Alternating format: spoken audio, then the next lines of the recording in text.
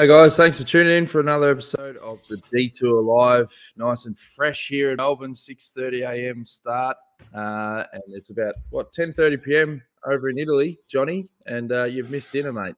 You're coming in this. I have. Well, exactly. The bus. They had a 2-hour drive after the stage, so it got in very late, and we're just out of Naples, so the traffic is ridiculous. And yeah, so our dinner was just starting just after 10, and I had to do a little chat with Jean, and so I got a quick roll of the entree, and I'm just, hopefully if we keep it to half an hour, I can go back and get some more red wine and food. Well, we're going to have to, because it looks like your Wi-Fi is probably going to conk out as well. Don't adjust your sets, folks. That's just if you scratch your Wi-Fi at this stage. He has gone off his phone. We're also joined by Team BikeExchange Jayco rider who's pinch hitting again, Sam Bewley. Bills, I'll ask you, did you see much of the Giro stage today? Fingers crossed you did. Great day for the breakaway. I did. I saw the last 70K. Perfect. And actually, I said to Hannah, my girlfriend, when I was watching the stage, I said, last night on the detour, when Jonesy asked me who my favourites was, the first thing that came to mind was, I was going to say, it'd be interesting to see if the Jumbo guys go, and up the road. And I was going to say Dumoulin. And I was like, nah, sounds a bit stupid. Should have said it. Yeah, it was a good ride by Big Tommy. What was your take, Iffy? Last day in the hole? It was. Well, yeah, we saw quite a bit of it. We took off and got halfway to our hotel, and then got a message that we had to go and swap cars with Vittorio because he needed to get back in the race, and his car didn't have stickers. So we did all of that, watched all of it, but I saw quite a bit of the race, which was good. And 4,500 metres of climbing, I mean, that's a mountain day. It's just there was no mountain right near the end, so the GC guys didn't really fire it up. But it was a tough day in the office. All right, well, here's Simon Yates and Matt White after the finish, courtesy of Green Edge Cycling Twitter page.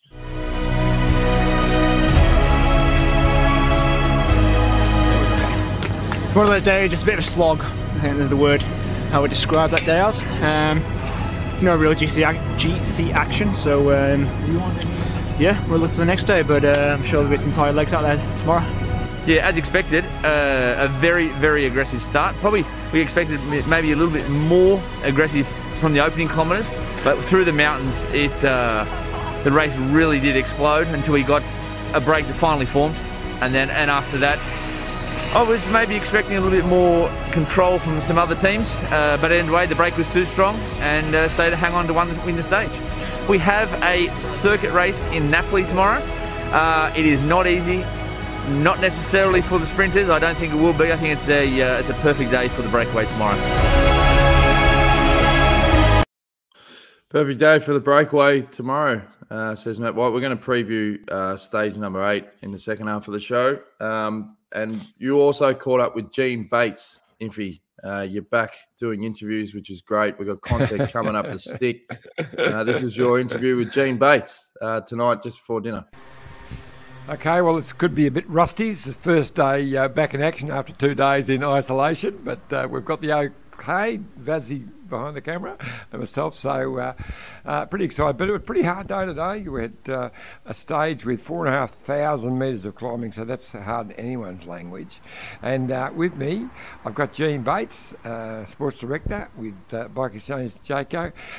Tough day in the office, mate. It was a very hard day, and we knew it was going to be hard. We earmarked this stage when the race was presented earlier in the year.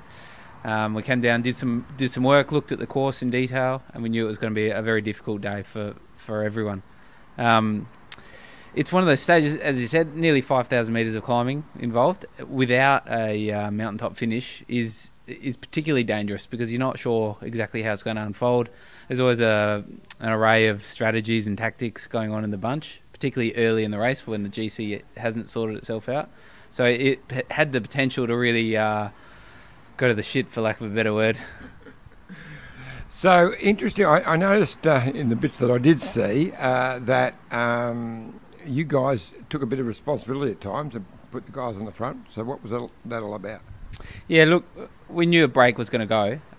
Yesterday we saw the complete opposite. Probably the easiest stage most people have ever seen in the Giro d'Italia. So we knew there was a lot of fresh guys coming in, and that first hour was going to be critical. So we had to have a presence. We didn't want to miss out on a big move. And we had certain teams that we earmarked it. We really didn't want to be in the move without them. So the team looked really strong. How the boys all after that race? Yeah, good. I'd be lying if I said it was easy, but they did. They looked like a great unit together.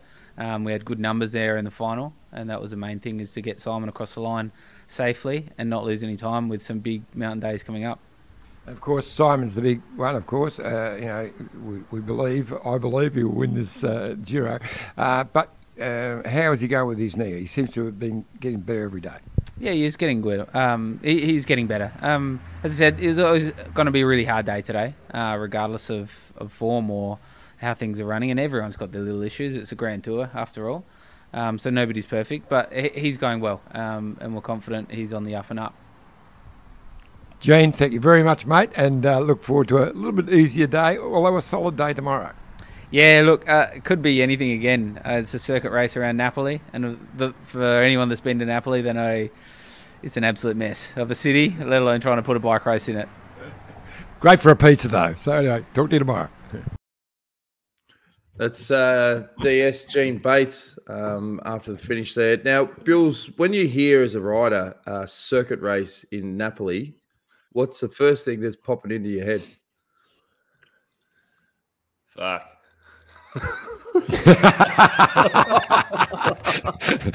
Oh, shit. This is a lot of kids are in bed at the moment, so we appreciate it. You can't ask the question if you don't like the answer. but it sent chills. This is not the social distance podcast. You know. This is the real stuff here. But the reason I paused was I was trying to think of an alternative word and I couldn't. But why is that? Why is there instant panic? Exactly like Gino said, the south of Italy, notoriously bad roads, slippery roads, bumpy roads, potholes, and then Napoli is it's quite a hectic city. Obviously going to be closed roads and everything, but it's just a city that has lots of traffic, lots of people. The roads aren't looked after that well.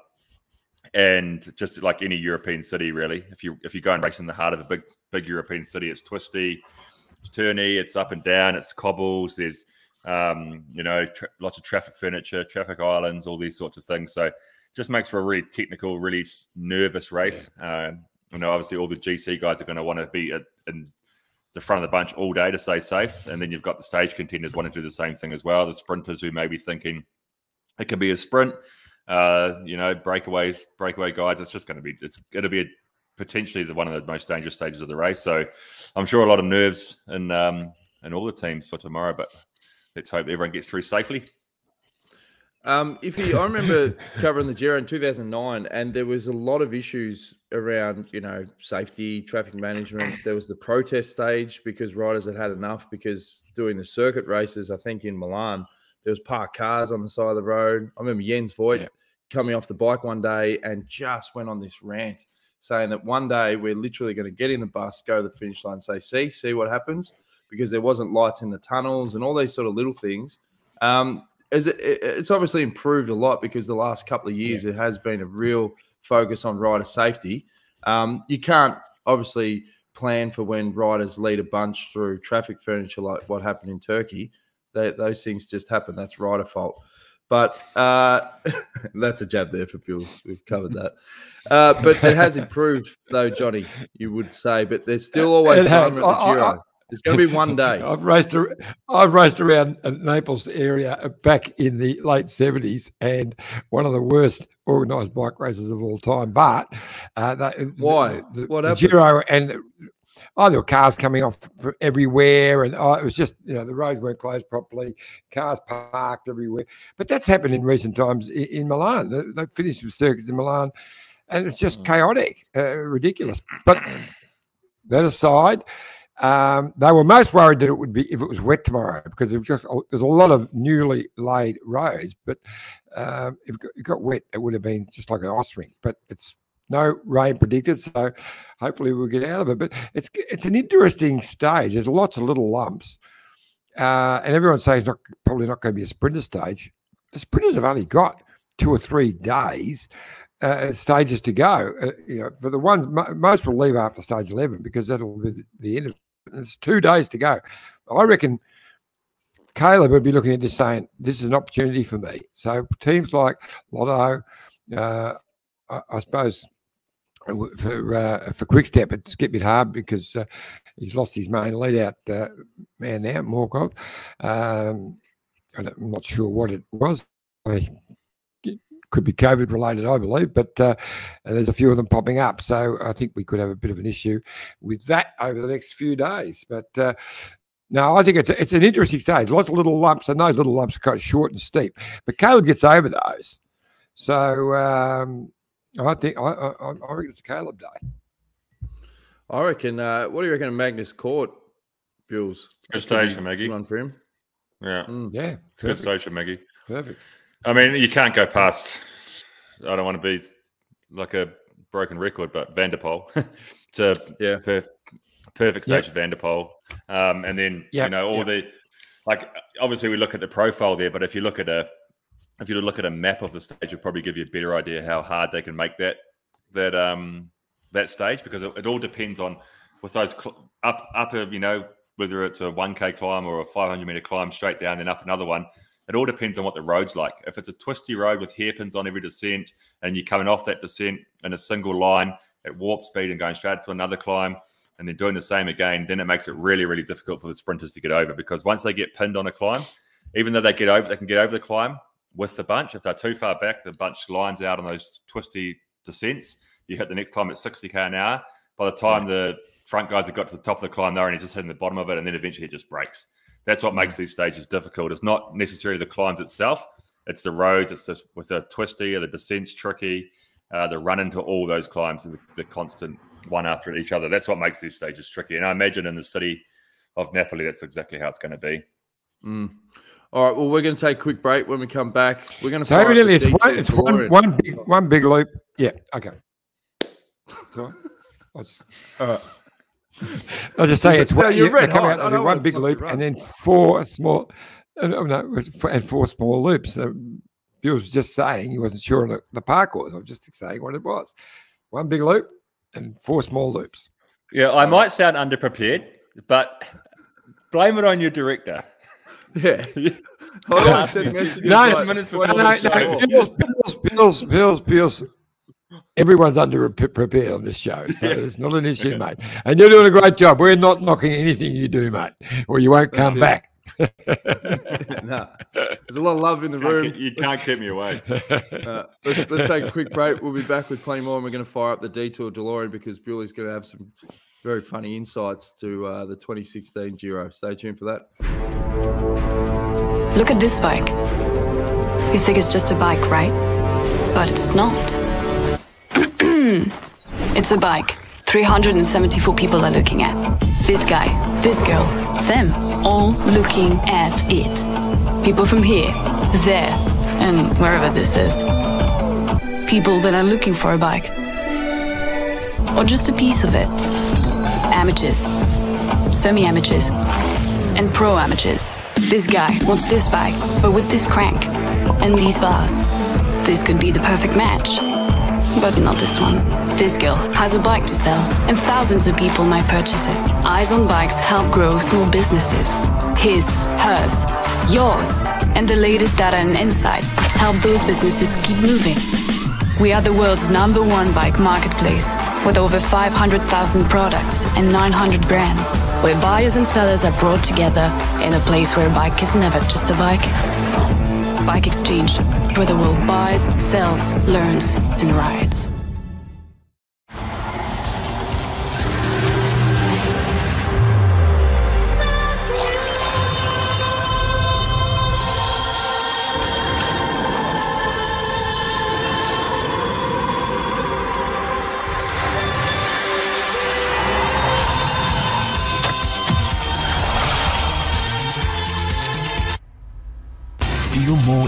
every moment. The all-new Lexus NX. Fun fact, you can make cycling part of your next Let's Go adventure.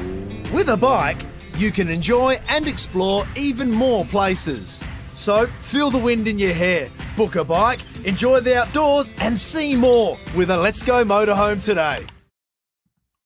Johnny, some great sponsors there, mate. I'll let you do the spiel. You've ripped me all the time. There are certainly some great... Well, you do it very well when you bother to do it. It's when you forget that's the problem. But no,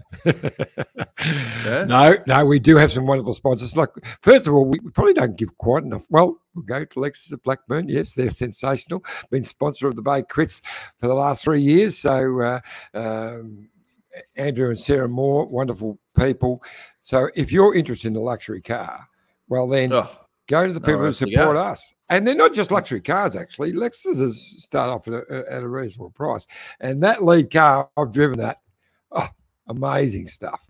And they've also been sponsor of the Women's Herald Sun Tour, Melbourne Warrnambool. So they're great supporters of cycling. So make sure we look after them. But, of course, BikeExchange, they're the naming rights partner to the team. I'm following around here at the moment, and to the people who give you a paycheck every week or second week. I don't know when it comes, bills, but they're a great company, Australian company around the world. And if you want a bike, jump onto BikeExchange, and of course, Let's Go Motorhomes. Well, where else would you go? That do? That's right. Perfect, John.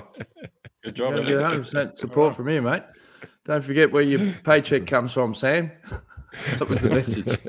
All right, we're going to fire up Iffy's favourite segment, Detour. Roads? Where we're going, we don't need roads. Now, I couldn't help but notice with the little video that Sammy's doing on the ground for Green Edge that it looks like they still can't use the race vision. That was one of the biggest issues. I remember rolling up to the Giro in 2016, and we used to just pinch, highlights or whatever. And we were told the night before, you're not allowed to film in the buses, you're not allowed to use any race vision, you're not allowed to do anything at the hotels. All these restrictions where I said to Shane Barron, mate, I can't do my job.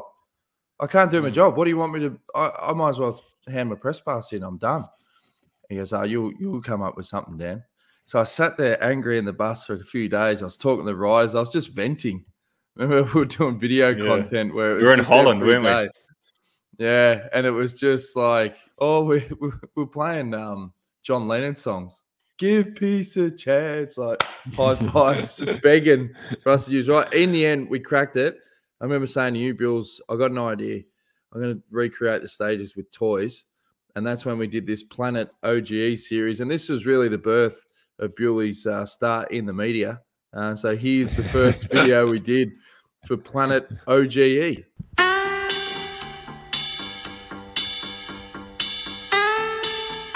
Welcome to another stage of Giro d'Italia. Awesome crowds today. Here we are at the sign-on, and it's Nibali, the shark. He looks hungry today. His teammates actually look a bit nervous. And here's Team Sky, fresh off the Death Star. And here is one of the favorites of today's stage, Greipel the Gorilla. And it's great to see Marcel Kittel embracing the Vallon protocol with the onboard footage today. Righto, I've got Esteban Chavez here. How are you feeling about today's stage, mate? Si, me llamo Esteban, tengo hambre. Team's looking very strong today.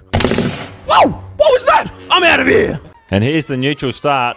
In fact, I've started 10 minutes early. There's no sign of the gorilla or the shark. Oh, here he comes, the gorilla, dragging his feet behind.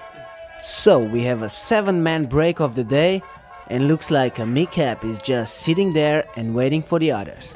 And the halfway point in the race, the Tesco Tuna Chunks Tower. Have you had your chunks today? So apparently the Micap didn't adopt to aero position, so was flicked with 20k to go.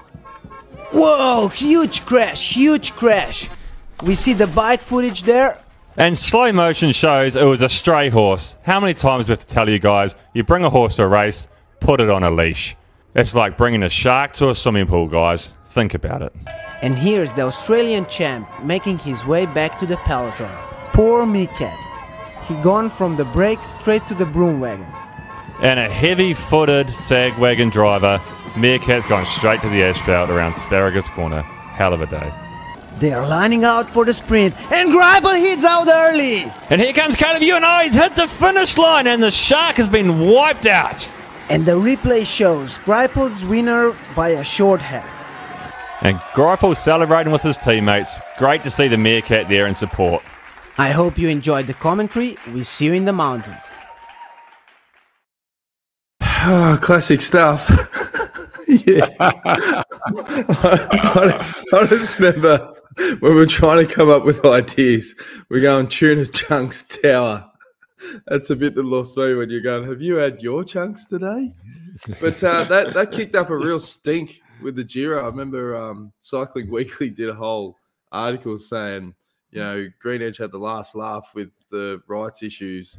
And then I think the next day, the Giro thought, oh, you wouldn't play that game. They kicked 3 of our videos off YouTube. And they're all videos where we won. So the team time trial in Belfast, gone. Bling Wing in Peak, gone. And Weendorf, when this stage with all the rights were blocked. So it's like, yeah, you just sort of stay on side with those guys. But yeah, your mate. Funny. It seems so simple, that Planet OGE, but I feel like it took us half the rest day to create that. Oh, it did. It did. I remember even Whitey was in there like pulling like props for us. And I remember one of the other teams walked past and we had this whole floor just set up with toys and all like the team around filming toy stuff. And people were going, what are you doing? This is like a grand tour. Actually, I still remember that rest day because to this day, of all the grand tours I've done, that hotel was the worst hotel I've ever stayed at in that grand tour. It was like it was like Delta Florence, it was called. We drove past it after Strade Bianchi this year and it sent a shiver down my spine. That was a horrible rest day. Yeah. Back to the race, Iffy. How are you feeling with the overall group at BikeExchange? Billy said earlier that, you know, you would be nervous going into this stage, and when you're riding for GC, I mean, every day you got to be on. What's the feeling you get from sort of the riders and staff going into this next sort of block? Look, as I was racing out of the restaurant to get here to be in time for the detour, I just stopped at the table just for a second. Go, fellas. And they were just all laughing. Oh, good to see you back, because I've been gone for 2 days. But they were just, you could just tell they were in great spirits. They're switched on. They believe in themselves, so which is great. That's obviously been something that the team tried to start at the beginning, Bills, to create that culture where, you know, you can be serious, but you can also be relaxed. Is that one of the things that you still notice when you are at things like the dinner table? Because obviously for the viewers, you're often sharing hotels with other teams. Do you still notice that as sort of a key difference with the Green Edge sort of setup? Oh, definitely, yeah. And you still get it. We had it actually in Tour Romandy last week. We were dining in a hotel restaurant. The hotel was quite full, but we had our own room. But it was still like relatively well connected to this restaurant in terms of that they could still hear us basically, or see us through a glass window. And I don't know what we were talking about, who knows, but we just lost it like we do most nights. Just, you know, like it's sort of that time we've created that culture where, you know, we're really serious about the races. We have our pre-race meetings on the bus, you know, they're taken very seriously. Things are discussed, ideas are thrown around. We go out, we race the best we can. You know, whether the race goes the way we wanted it to or the way it didn't, or goes the opposite way to that. We have open, honest debriefs on the bus, and you know everything's, you know, what am I trying to say? It's like, you know, the hard things can be said comfortably if you need to do that, and then you walk off the bus and it's done. The day's finished, you know, and the professional part of it, and we go then to the dinner, and by then nobody wants to talk about the racing anymore, whether it was successful or not. We just want to talk, and mate, half the time couldn't even repeat what we talk about, probably just garbage. But we just have fun. We just laugh. And like in Romandy, half the restaurants trying to eat their sushi and they're just looking at these bike riders speaking English in this other room, like, what is going on in there? But it's a really important part of the culture. It's a really important part of the culture because everyone goes to bed feeling good then. You know, whether if it's been a crappy day, everyone gets back to the room and goes, you know, that was, you start to feel like a bit of life again, and you wake up ready to go the next day. Well, that's one thing we spoke with Brent yesterday because, it's the rider transfer market starting to heat up. There's a lot of articles being written about it. But how important is it when you do bring in new riders into the group that you don't just look at the results, you look at the personality and will they fit into the culture? And it's very important, yeah. It's a good point. It's a difficult one to manage, because you don't go through like an interview process like you would do in some businesses, for example. Like you sign a rider, and I mean, I guess in the end, somebody in the management or somebody in the riders group knows that bike rider, has come across them either in other teams or just on the road in races, or so there's always somebody, I suppose, who can give a character reference to the guy. But like, you still don't sit down in a room necessarily with the guy and interview him and learn his character and, make him do a personality assessment or I don't know, whatever. So like you still take a little bit of a gamble. But we've done very well over the course of the 10 years that Greenwich has been around. And that's because, people do have our management's got their ear to the ground. They're not afraid to ask the riders and the team, like, hey, we're interested in this guy. What's he like in the bunch? Oh, mate, he's a great guy. Or, oh, no, this guy's, or whatever. Because it's really, really important. And like, I swore again. It's more difficult for that rider to come into the team.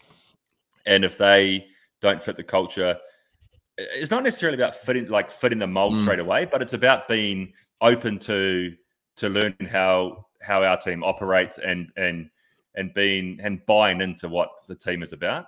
And as long as they do that, like we've had 160, probably 60 different bike riders on this team over the years, and everybody's different. Everyone's different personalities. Everyone's a different character. But as long as that person buys into the team and buys into the culture and buys into what we're trying to achieve, you can be whoever you want to be, and with your personality, that doesn't matter because everybody knows, but he's all in for the team. So as long as you do that, you're fine. If you don't do that, then it's actually more difficult for that person for the term of their contract than what it is for the people around them. Yeah. And also, let's be honest, if you get a stiff drink of water in the team that just doesn't like the culture and is sort of negative, that can spread, that can spread pretty quick. So you're trying to protect like the group so that you don't have that sort of one or two people. But anyway, now before we wrap things up, obviously I've been asking for photos about the cuisine because you're in Italy, Iffy, and Vazzy's there. He's having a Peroni, looks like a risotto, mushroom risotto. And then Iffy, what'd you go for? That was lunch. That was lunch, yeah. Why'd you put the mask on like that just for the photo? To look like you? Just being a smart ass. Just being a smart ass for you, Dan. Okay, well, it worked. Now, Naples, mate, home of the best pizzas on the planet. Can you give us a short little video tomorrow to review some of the pizzas, the local cuisine? Because surely you're just going to stick to what they're known for. We will do that. Yes, they are renowned for their pizzas, and I will deliver. Okay. Tips for, or maybe I'll get them delivered. But whatever. Yeah. Okay. Who's your tips for the stage, lads? Start with you, Bills. Vanderpool. Yep. Iffy. Caleb. All right. I'll go Magnus Court. We'll see how we go. All right. Well, now you go off and enjoy your dinner, Iffy. You've only had a bread roll and you were whinging about it for about 5 minutes before we start the show. As we always say, youtube.com/the Detour podcast. If you're on Apple, iTunes, leave a rating and review. Get behind the show. We really appreciate the support and support the companies that support cycling. Lexus at blackburn.com.au, Let's Go Motorhomes.com.au, and Bike Exchange for all things bike related. Before we go, John. I just want to thank Bills again for coming in at the last minute as he does. He's just a warrior. Champion. Here's a warrior. A couple of big days coming up. Tomorrow will be interesting, but Sunday will be a ripper. It'll be the stage 9. Stage 9 blockhouse. There it is. And that's the one that will really shape this bike race. There's been some great stuff so far, but this one is something special. All right. Well, there's going to be plenty more to look forward to over the next couple of days. Thanks again, Bills. Thanks, Iffy. Tune in again tomorrow. We're going to be at 6:30 a.m. again, Australian Eastern Standard Time, till Monday. So we'll see you again. Thanks for the support. Cheers, guys. Cheers, guys. This is the